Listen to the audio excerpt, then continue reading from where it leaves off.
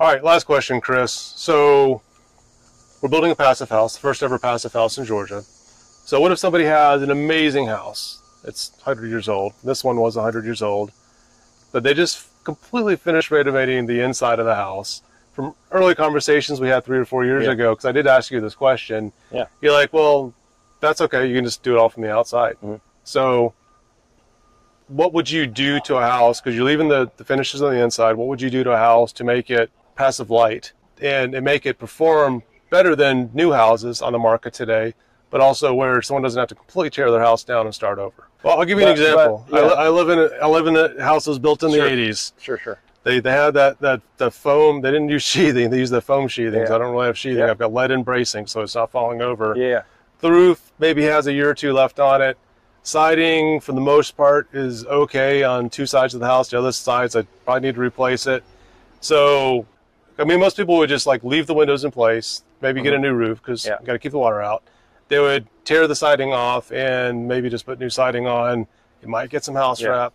So in that scenario, like what would you suggest? Well, we have a project that we're doing right now that's similar to that. It's built in the 80s, just the same, and they're looking for high performance. This passive house light is, how do you define that? What does that mean to you? But let's just say high performance.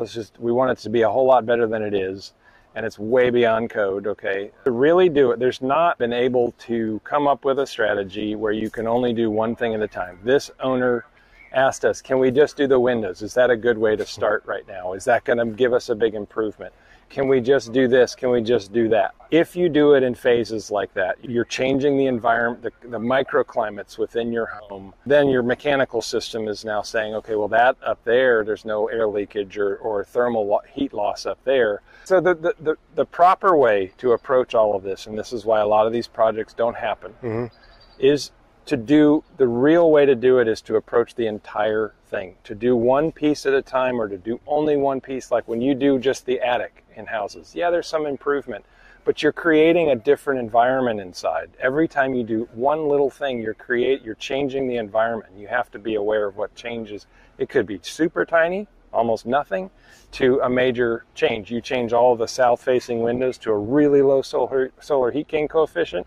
Well, that's a huge heat load that was there that's no longer there. Well, that changes your system. Now it's probably oversized. So yes, it would be good to also change the system. So in the project we're doing now, we're starting with interior renovations. We're just moving walls and changing the configuration inside, but it's not changing the environment. The next phase, this is how they're phasing, is interior first, and then the second phase is that we'll remove the entire shell, all brick, all roof, everything, because it has the insulated the insulation on the outside of the 2x4s. We're going to remove all of that, put some sheathing with, just like this, the zip system sheathing, and then we're going to put the insulation to the outside. We're creating a brand new shell for it. All the control layers are then controlled, and then a new mechanical system to work with all of those new loads, new windows, new everything. Essentially, we've left the structure. But as we peel away, what we may find is rotted 2x4s or this or that we have to replace as well. So this is where it gets into that discussion of, do we tear the house down, or do we just, like when I was pulling some of the siding off and replacing it, I was kind of hoping for some rot. I was going to give me an excuse to do it now. But it was so leaky, it dried out. So that's the other thing, is like these poorly built houses last sometimes a long time unintentionally because they're so poorly built. Some of the physics helps them last longer because they can dry out. So the thing is, it's just evaluating. You have to evaluate every project one at a time. There's value, there's cost, there's comfort. There are so many things that are a factor here. If your health is at risk because the house leaks so much, and it's allowing outdoor air coming in, or the mechanical system is sucking air from outside, or if any of these factors are there, and you have, say, asthma, or you have something, well, the value may be there to go that extra mile to say, you know what, I can spend less time at the doctor because I'm not breathing all that outside air all the time, or, I mean, there's so many things to think about when you're approaching. There's never a silver bullet that just says, one thing here you can do on every house. Well, they sell those plug-in ozone generators. Yeah. That you don't have to do any of this if you just plug one of those things in, right? Yeah. And the fix to all And HEPA humidity, is just throw a dehumidifier at it. You know, like, I mean, that's a good solution. But don't they have but those, there's more to it than basically those salts that you can hang in your closet, the stones that absorbs all the the mothballs. Not works mothballs, great. but like just sponges, just to hang sponges throughout your house, and it'll soak it. Because dehumidifier won't do that. Do all that. Yeah, no, it's So, well, cool. That's a good answer, because I think people, when they think about the exterior, they don't think about how that affects the HVAC system.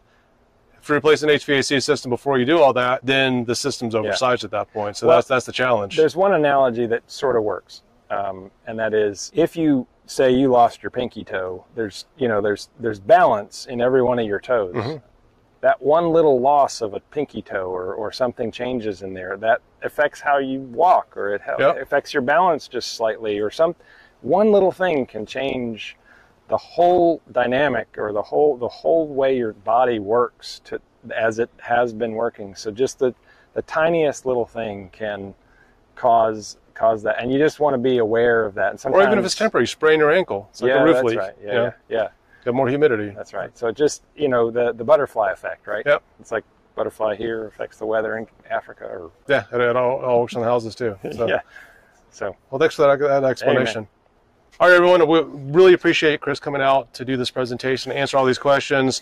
For the comments section, if you want to check out his channel, LG Squared. All right, we've got a link in the description below, and appreciate you guys taking a look at this house. We've got the virtual house, which is going to be in multiple phases. We've got the as-built, where you can go through and see what it looked like before we got to this point. As soon as we put all the mechanicals in, you're going to see all the mechanicals in before the drywall, and then once everything's put in place, you're going to see the final reveal of this 1920s makeover. And finally, it's been quite quite a journey. All right, thanks, Chris. Appreciate it. Thanks, man.